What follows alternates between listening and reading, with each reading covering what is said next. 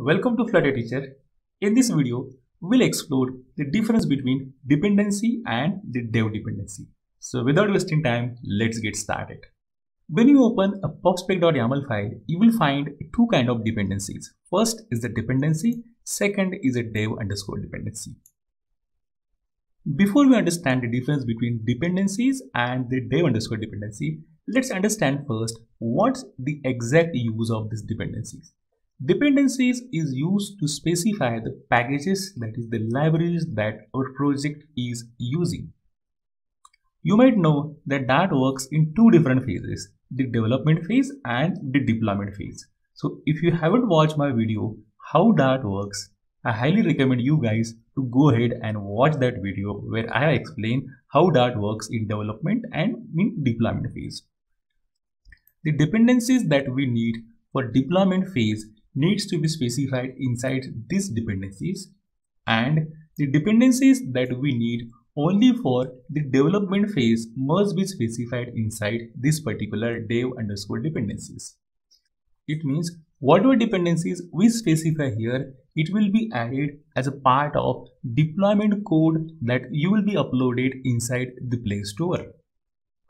On other hand, whatever dependencies that you specify inside these dev underscore dependencies, it won't be added as a part of the deployment code. It will be only used for the development side. That is, whenever your final code gets ready, all the dependencies inside these dev dependencies won't be added in your finally deployed code. For example, we use the dependency in order to create the splash screen or the launcher icons. Once splash screen and launcher icons has been created, there is no actual need of these dependencies in the finally deployed code.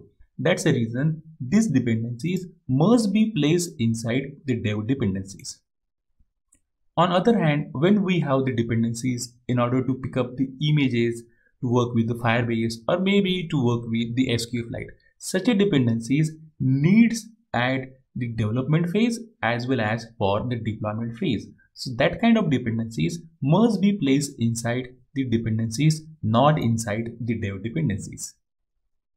Now you might have a big question, what happens if I go on placing all the dependencies inside the dependencies, whether it is a normal dependency or it is actually a development time dependencies.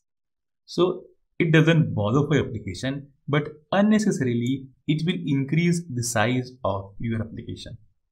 That's it for this video. See you guys in the next video. If you really like the way I'm explaining the concept, then don't forget to like, share, subscribe and hit the bell notification button to get my latest videos.